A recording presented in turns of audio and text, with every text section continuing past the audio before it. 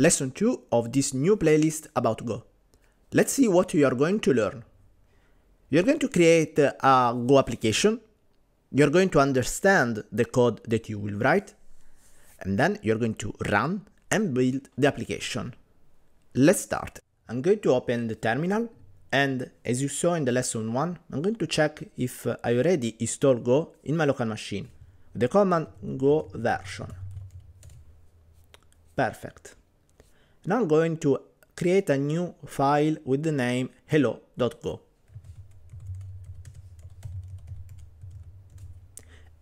Then I'm going to edit the content of this hello.go to put a simple Go code.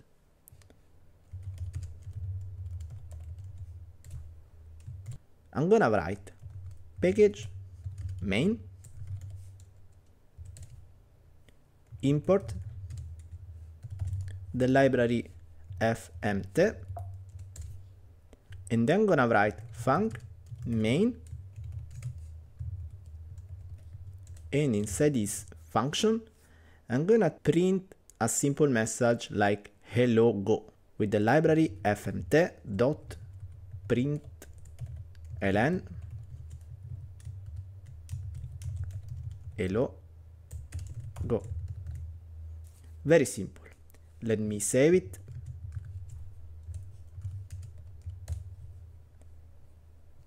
I have my hello.go. Now let's understand the content of this file. So first let's start with the line 1, package main. This statement, package main, is how you tell to Go that the application that you are implementing is a program that you can run. Let's move to the next line, import fmt. The import statement gives you access to your program to use other code in other different packages. That it's a standard library for the input and output. And we need to use this library because we want to print a message hello go. Very simple to understand. This is important. Pay attention. If you import a package, but you don't use any kind of function that this package provides to you, your application won't compile because Go will complain that you are importing a library without using it. Then in the final block, you can see the statement func and the name main. The func statement is a reserved word that used to declare a function. So I declare a function with the name main, and I give this name because it's the starting point of my program, the main entry point. This is important again. You can have only one main function across the package main. And then inside your function, you can do whatever you want. In this case, because I decided to import the fmt library, I need to use it. So I use the println function provided by this library in order to print hello go. Very simple to understand. So I declare the package, I import the library that I want to use, I declare the entry point declaring the main function, and inside the main function I just put a simple instruction in order to first use the fmt library because otherwise Go will complain, and then of course to print in the console hello go. Let's see now how you can run the application. It's very simple. You need to use the command go run, and then you need to specify the application that you wrote. In this case, hello.go. Perfect. So I run my hello.go and I can see in the console hello go, exactly what I wanted when I wrote this statement here. The go run does two things. First, it compiles the application, and after the compilation, it executes the application.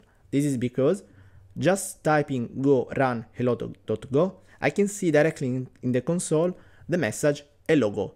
In case I want to build the application, I can do it with the command go build, and then I need to specify the application hello.go.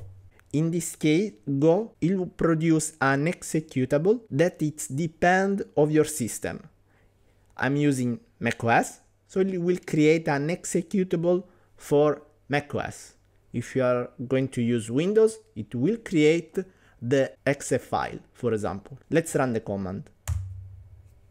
In this case, of course, I just built the application, so I'm not seeing any kind of message in the console.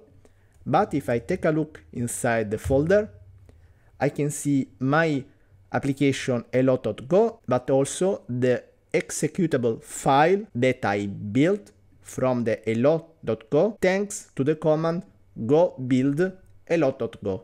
When the go build command completes, it generates an executable application that I can run anytime without recompile my application again. The command only produces an executable. It doesn't run the program like I've done for go run hello.go. So let's run it. It's just an executable in my system.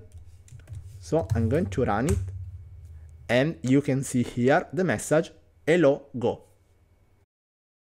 Let's do a quick recap on what you learned in the lesson 2.